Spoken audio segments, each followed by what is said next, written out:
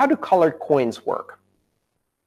I've been following the BISC, Decentralized Exchange and Organization experiment. They're using colored coins on the Bitcoin network to incentivize traders, contributors, and arbitrators. I understand how colored coins work at a very high level, but I haven't found a good technical explanation about how it's implemented.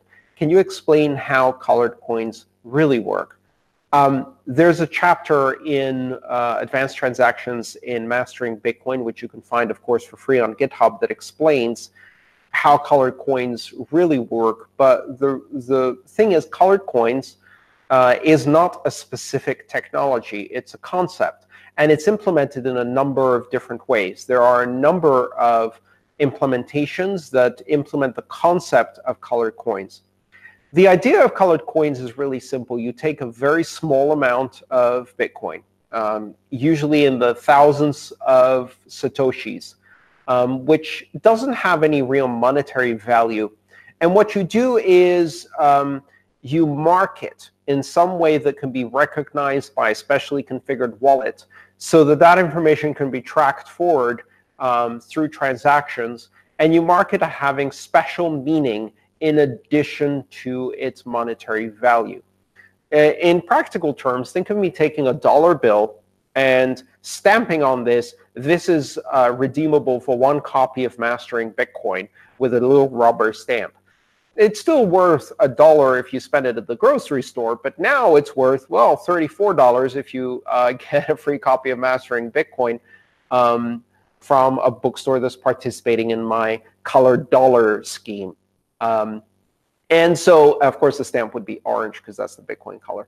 Now, that's an example of a practical example of the colored coin concept. The underlying currency still has the same value, but that value is really small, or really small relative to the thing I've stamped on it. And you need that because otherwise people will spend it to buy gum, and then it's lost in circulation and people don't know that it's special. But the thing that's stamped on it can be stamped in a number of ways. And there's a number of protocol implementations of colored coins. Some use special public key addresses that mean something. Some use special multisig addresses that mean something. Essentially, they construct scripts or put information into a transaction. So when you initialize a colored coin, what you do is you first stamp all of the Satoshis. And then from that transaction, which is the genesis transaction of the colored coin, you can then spend small amounts with additional Bitcoin transactions. And a wallet that's configured correctly can trace back to the transaction where you created the colored coin and see what kind of colored coin is. Now, one of the easier ways to do that is using the op return script operand. And what the op return script operand does is it allows you to introduce, I believe, 80 bytes of information as an output in a transaction.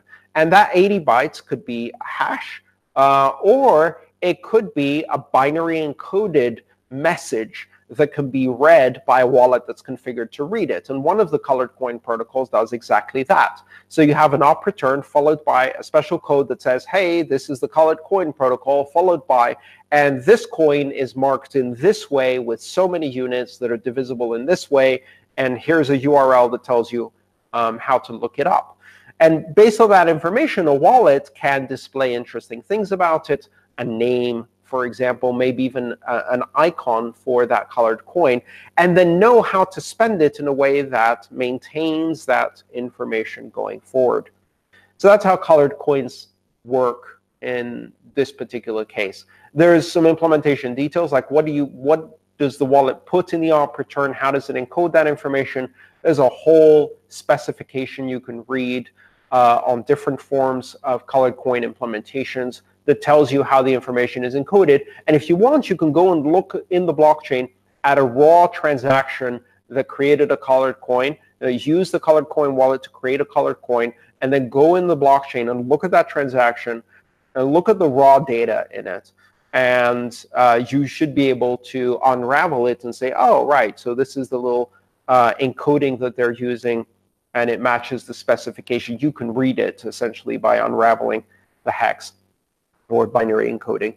Dean asks, can colored coins be used to track donations? I'm working on a platform for political funding and donations. I'd like to use Bitcoin exclusively. What would be super cool is if we could color the coins so we can see how they are used forever after they leave our donation platform. Is the case that this is possible with colored coins or with something else, or is this not possible? If this is possible, could it be used with the Lightning Network? So, Dean, to answer your question, this is possible, and you can use colored coins in order to track donations.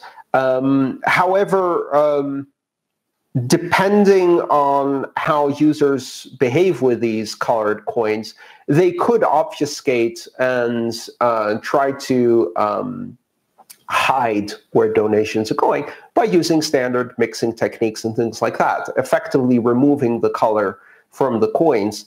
Now, assuming that those receiving the donations don't want to do that, this is an effective way of doing it.